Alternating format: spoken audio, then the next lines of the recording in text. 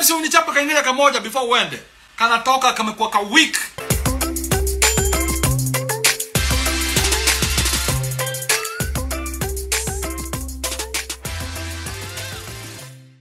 Yeah, I know, Andrew Kibe again. Hey, we are focusing much on Andrew Kibe, but I promise you, these are news worth sharing with you guys, so don't shoot the messenger. Alright, anyways, man, Andrew Kibe has called Bahati out for always focusing on his wife, Marua, bro. Now, Andrew Kibe, during his live show on Instagram, Facebook, as well as on YouTube, came to unveil that Bahati has lately decided to promote his wife a lot, to a point of him forgetting to do good music. Yeah, saying that the last hit song he produced was during the time of gospel, which, should I judge? No. Probably you guys can go ahead and tell us what you think about that sentiment right there from Andrew Kibe. And so, according to Andrew Kibe, Bahati is lately only promoting his wife and thinking about Senye, that is sex. Anyways, man, here's what Andrew Kibe had to come to and say while calling out Bahati. Enjoy.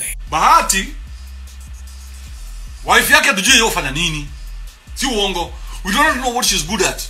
But Bahati squeezy is selling his wife more than he's selling himself. Kama gongo na Senye kila mahali, mpaka akawezi hata enda kwa studio katengeneze muziki. Pioneer ass motherfucker. Kama gongo akakiamka Senye ndio hii. Akijaribu kutoka kwa hao naambia, babe, si unichapa kaingine kamoja before uende. Kanatoka kamekuwa ka week. Kameanza hata kuvaa nguo za pink. But wife yake ana grow na Bahati anaenda chini, because we cannot even tell whether he has a new song ever. The last song we remember him with was a Christian song. He crossed over from Christianity to this other side. There is no song that we've had. To have more.